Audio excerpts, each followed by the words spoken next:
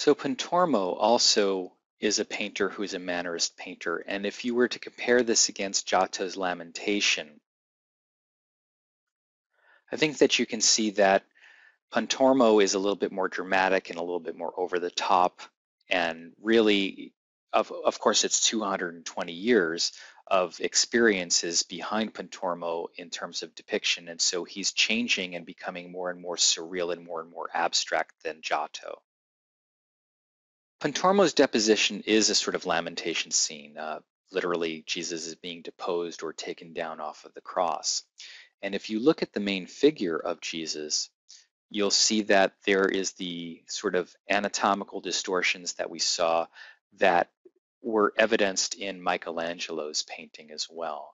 And we saw that, for instance, the small head and the sort of elongated torso, but the figure of Jesus that's in the center of this picture is actually kind of twisting and turning, and the body itself is this complete kind of taffy-like pull. There's another little figure that's down at the base of the painting that I think is also important.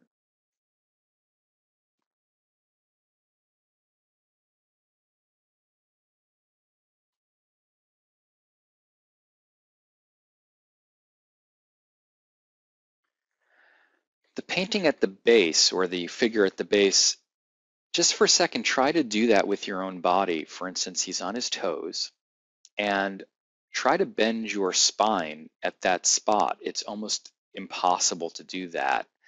And he's looking back over his shoulder, so his neck seems to be located closer to his right hand shoulder. So in a way, what Pontormo is doing is he's doing this sort of weird distortion of the figure that doesn't make a lot of sense, but when we first see it, we don't really pay attention to what it is, and sort of we don't question it. It seems completely realistic to us. In the center of the painting, Pontormo plays a little bit of a game with the hands as well. If you were to look at Jesus's hands, and that's being held there in the center, and you look at the other hands as well, whose hand belongs to who is kind of at question here, and we're really not sure what's going on. Then there's another element which is kind of a mannerist or kind of bizarre element in this painting. If we get near the top, look at the clothing that they're wearing. It's almost like they're wearing t-shirts that dissolve into flesh tone. Are they wearing muscle t-shirts that are sort of tights? How does the drapery actually attach to their body? What are they wearing? You can see the anatomy beneath some of the drapery. So all of this is a depiction of a deposition off the cross, but there's these weird sort of almost surreal elements to it that we're not really sure which are real and which are not.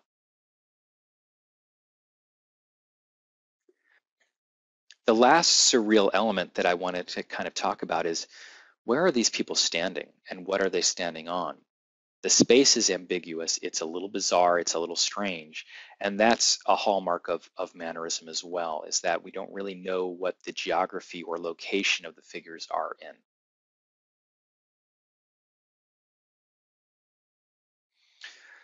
I love talking about this artist because in some ways his name really matches what's going on in the painting. His name is Parmagianino, and he is a little cheesy. It's kind of a weird, cheesy depiction of the Madonna and Child, and a full extension of that concept that we had talked about. That was the throne of wisdom kind of scene. But in this instance, we have, in terms of a formal point of view, the space is dislocated. It's weird. We don't even know who those figures in the background, where are they standing? They're kind of bunched up almost like they're on a line trying to get to, into a doorway or something, but we don't see where their legs are and where they're standing. We have this figure of Mary who's seated on something, but what is she seated on? We don't even see a throne. It almost seems like she is spilling down this sort of weird architecture that we don't know what it is. And then what you also see is the baby Jesus is this sort of weird taffy-like construction of his form or his figure. Some other things that I think are in tying with this in terms of the formal elements are basically they're in some sort of weird architecture, but there's a drapery and then there are steps down, and then it leads back into a space that is it a landscape? Is it a building? Is it architecture? Now let's take this up in terms of a little bit more of the content of the image. I guess it's sort of iconographic, but also the literal content of it. So if we zoom in a little bit, and we'll start at the base, this figure in the lower right-hand corner is probably a quotation from what Michelangelo was doing, where the Sibyls and prophets that we saw in the Sistine Chapel ceiling, there's this figure who is reading a scroll but looking away from the scroll. And maybe it's a sort of riffing or improvising on the Annunciation kind of schema or idea. Then as we move up, I can't tell, and I don't know if you can, if that is one column or a series of columns that flow into one another. Then if you look at the amphora, that jug that's being carried there, it's the vessel, like the holy vessel, but it's got this weird spike in it. It looks like almost like the spike is about to be thrust down into Jesus's foot. Then you also see Mary's body, that wet drapery style that's meant to depict the form and depict her womb as the holy vessel, and there's sort of an echoing of the amphora form to her belly. And her breasts are clearly defined, but in a way that's kind of eroticized. It's kind of weird. We move up the painting a little bit, and one of the other things that I think you'll also see is, again, where are these figures standing? And then look at Mary's neck and her egg-like head that seems to be floating on it, but the anatomy is slightly inaccurate and slightly wrong, and so is the anatomy of the hands.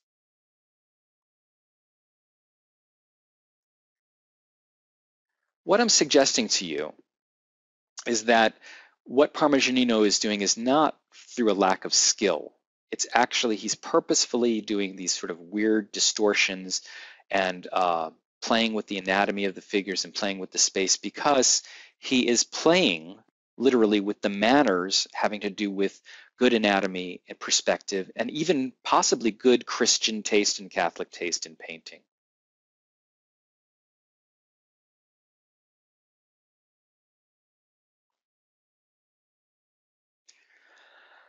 This painting by Agnolo Bronzino, and Bronzino is so named because his skin was very bronze or very dark, is also one of the most mysterious or enigmatic paintings that we'll study this semester.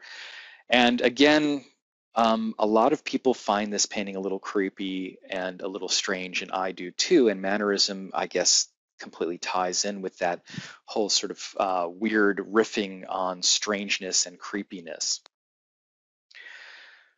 There's no document that completely explains the iconography or the symbolism of this painting, so we will go into that in just a minute.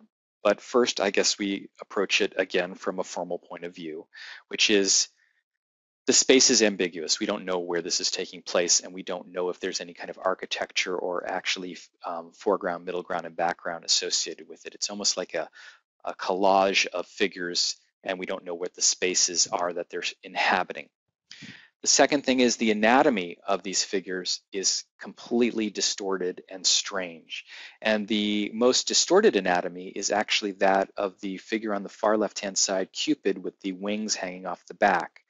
He has his butt towards the picture plane, and then this weird twisting as his arms wrap around his mother Venus's figure, and then his head is pointed in a completely opposite direction.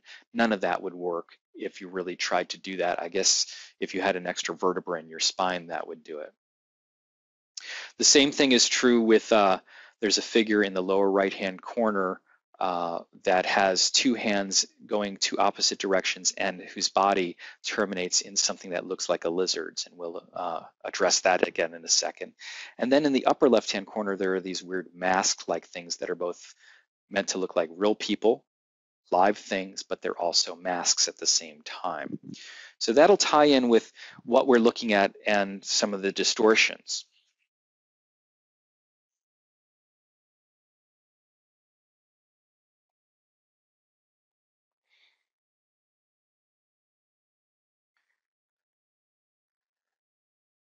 start at the bottom of the painting and discuss some of the things that we see here in terms of iconography. Now, this is an allegory, and we don't really know what the allegory is supposed to mean, but basically, it might be an allegory about love, lust, and erotic behavior and its comparison to classicism. So there is no guidebook exactly what it's supposed to be about, but basically what we see is Cupid's feet are crushing this dove, which is a symbol of peace. In Venus's hand, she's holding one of the golden apples of the sun, which is probably a symbol of this, one of the trials of Hercules, and also a symbol of how real love is. We have these two masks, and the two masks that we're looking at are actually sort of, one is a satyr and one is a real person, and it might represent having something to do with duality or have to do with theater. Above that, we see this sort of weird Cupid figure and these weird animal feet.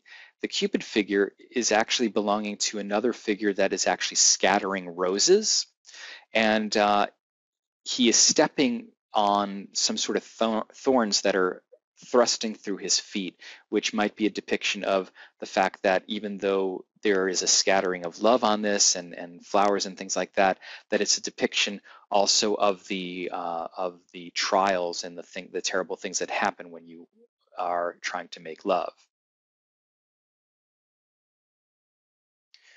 We move up the figure, and it's been suggested that this is an allegory about the two sides of erotic versus genuine love or platonic love. On the left-hand side of the picture, we see this figure who's literally kind of green and rotting, and he's screaming. Could be a depiction of what's called envy, but it also could be a depiction of syphilis, of the diseases and the ravages that happen with physical, erotic, and carnal love. On the right-hand side, it's a weird chimera creature with a beautiful face and a honeycomb in the wrong hand and a thorn in the other hand, which could represent how love is sort of two-sided and two-handed. And of course, we have got this figure that's throwing these sort of weird petals on the scene.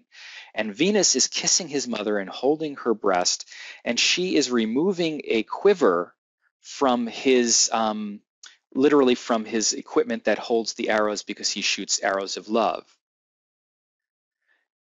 And what that might depict or might mean is that she's sort of removing the barb or removing the actual love from erotic love. But there are other points of view on that. Upper left-hand corner, we see this weird mask-like thing, which could be the two-facedness or the falseness of love, and then a figure of Father Time revealing all of these follies and all of this weird stuff with this long muscular arm. One last interesting little thing, which I just kind of like to talk about, especially for my painting students, is if you look at the poses of the hands, the two middle fingers are brought together in most of the hands, and it makes it a more interesting pose for the hands, and that's a kind of mannerist pose for hands. That's an interesting little detail.